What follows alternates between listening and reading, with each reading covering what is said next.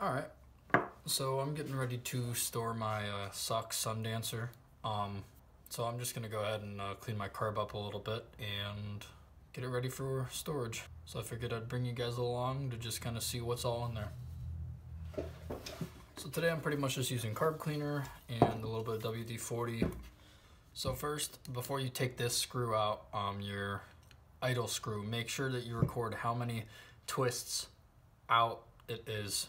You want to do that by twisting it all the way in and recording. So in my case, it's going to be half, one, half. So I'm basically two out. Half, one, half, two. Yeah, that looks right.